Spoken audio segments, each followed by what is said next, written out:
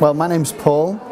I'm from Doncaster, where I've been a member of the church for a long time, and I'm a second-year student on the Reader course. I decided to come here after actually failing to be selected for ordination, and I wasn't sure whether I'd be happy about that, but now that I am here, I'm thoroughly enjoying it.